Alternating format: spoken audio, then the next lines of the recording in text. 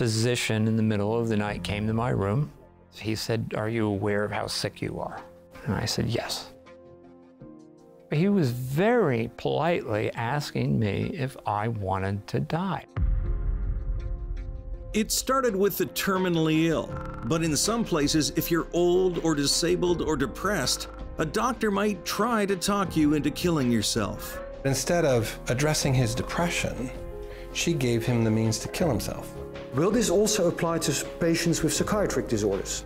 Will this also apply to patients with Alzheimer's disease? Will this apply to babies? Will this apply to children? It's the ultimate help. The ultimate help. That phrase scares the hell out of me.